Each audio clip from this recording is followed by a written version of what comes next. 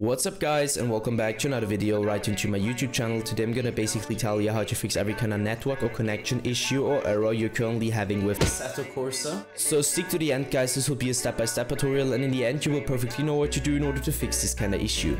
Before we start right into the video, I just want you guys know or let you guys know that I would really appreciate it if you would just leave a like, a comment or a subscription right into my YouTube channel. It would really make my day and help me out as a little YouTuber as I am. Especially subscribing would be such a big support for me guys. You would support my work on YouTube a little bit, and I'm gonna really be thankful for that, and I'm gonna thank you for that. So anyways, I would just say let's get right started. So the first step I would recommend doing for everybody is gonna be to hit your Windows and your R key at the same time. This tab will pop up. I want you to type in what I already typed in, so CMD. You're gonna hit enter or OK. This tab will pop up and I want you to type in what I'm gonna type in, so ipconfig space/flush DNS and hit enter. Once it is successfully flushed, as you can see, you should be able to end this task again. Navigate to the bottom left corner, click onto the Windows symbol, open up your settings, hit network and internet. And now I want you to click onto network and sharing center, so this one.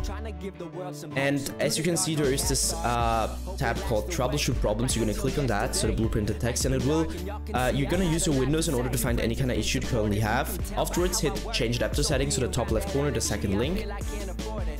You're gonna stick to the spot where it either says internet or ethernet. It just depends on which one you're currently using. So you're gonna right click it, disable. Once it is disabled, wait a few seconds, enable it again. The enabling process could take quite a few moments, so wait patiently until it's connected again. And once it is connected, you should be able to have this problem fixed. So you're gonna wait a little bit until it's fixed.